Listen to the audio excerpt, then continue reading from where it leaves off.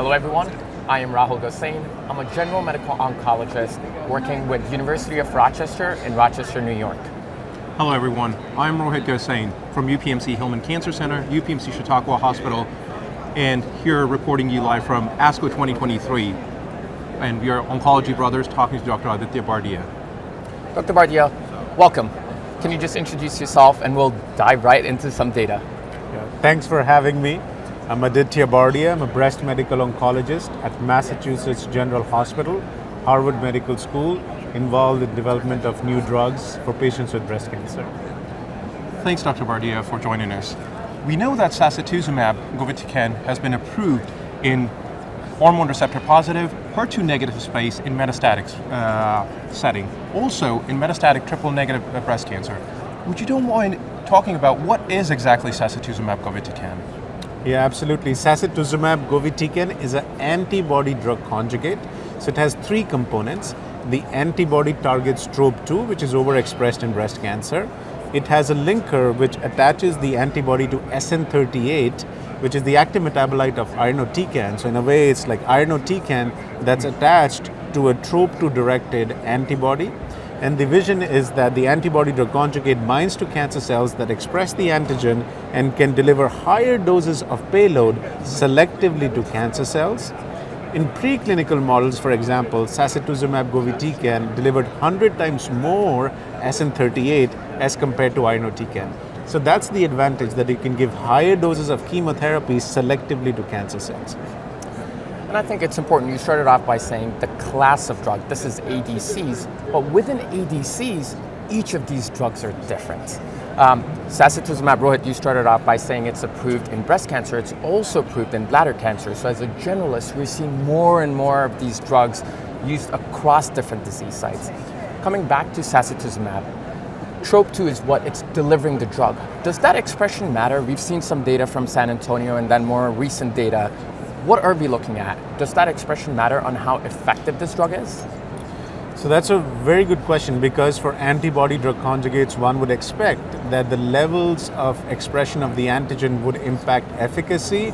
And the answer is somewhat. The reason being that these newer ADCs also have what is called a bystander effect. So if the antibody-drug conjugate gets to inside a TROP2 positive cell, the payload is also released in the tumor microenvironment, can affect cells that do not express the antigen. So as long as you have some level of expression, that is sufficient to get the ADC in that region, and then because of the bystander effect, it can have an impact. And we are increasingly seeing this with antibody-drug conjugates, with sacituzumab govitecan, with trastuzumab deruxtecan, HER2-low, which we were not seeing with previously developed antibody-drug conjugates, the reason being they didn't have this bystander effect. Now, talking about where the hormone receptor positive status stands, where exactly can we utilize and what line is it approved currently? So sacituzumab govitecan is FDA approved for patients with metastatic triple-negative breast cancer in the first line and plus setting. It's also approved for patients with metastatic hormone receptor-positive breast cancer who've received at least 2 prior lines of systemic therapy. The FDA label does not specify the type of systemic therapy. Some would broadly interpret that as even 2 lines of endocrine-based therapy. I think the intent is more where we're using chemotherapy.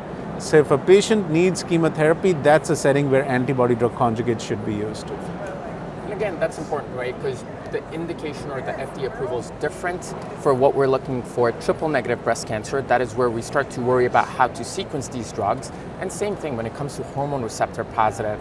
We have approvals like TDXD in this setting as well, but the sequencing is important. And just because you've used one ADC should not deter you from using another one. We don't have enough data to say that we should not be using it. You're exactly right. In a way, ADCs are like chemotherapy agents, and in principle, that's what they're doing. They're delivering chemotherapy just in a smart way to cancer cells. We use chemotherapy after chemotherapy all the time. So in metastatic ER-positive breast cancer, say use capecitabine, then eribulin, then navalbine, it's a similar principle. So if a patient has HER2-low ER-positive breast cancer, say you start with trastuzumab deruxtecan, then after that you can use sacituzumab govitecan. It targets a different antibody, so it's a matter of using these drugs in sequence. And I think that is so much more important now, especially when we are targeting this unmet need where we used to utilize chemotherapy, and that's what community oncologists or academicians are so used to it, but now these ADCs provide us such a nice and neat platform where the side effect profile is favorable when you compare it to chemotherapy. Absolutely, that's the idea with the ADCs, that you deliver more doses of chemo to cancer cells while sparing the normal cells. So as compared to chemotherapy, in general they have a better safety profile, but much higher efficacy. And as a generalist, when we're talking about patient-centered care, we're talking about these drugs getting approved, I think it's important what the endpoint is, right? Are our patients living longer? Can they tolerate this? So here, when it got approved, it was based on overall survival data. We have some updates on that for TROPiCS-02. Do you mind diving into that? Yeah, absolutely, absolutely. Overall survival is the most important endpoint, for any patient, for any provider, because that shows you can improve survival for a patient. TROPiCS-02 looked at sacituzumab govitecan was a standard chemotherapy for patients with metastatic ER-positive breast cancer. Initially, it showed improvement in progression-free survival. There was improvement in overall survival. The drug got approved.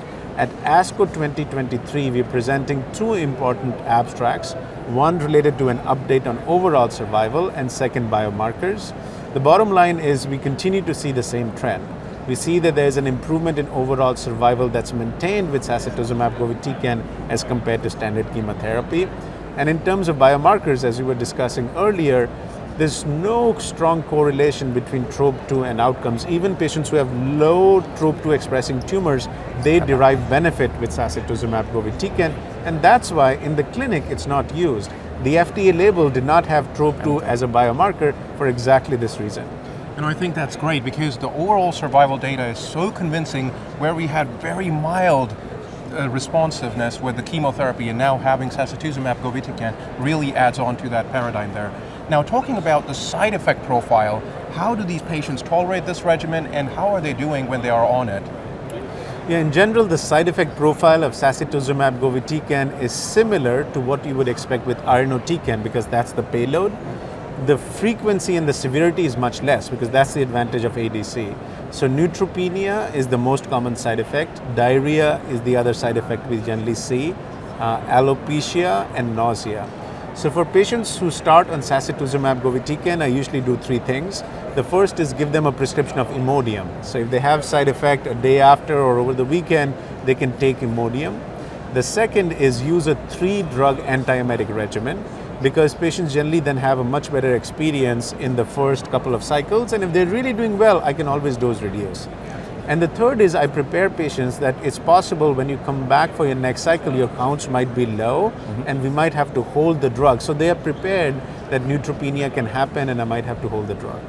Yeah, I think setting that right expectation so that the patient knows what to come. And I think it's important to reiterate that when we're talking about side effects, it's not a class effect. Just because you're having pneumonitis with T-DXd does not mean that is what you'll see with sacituzumab.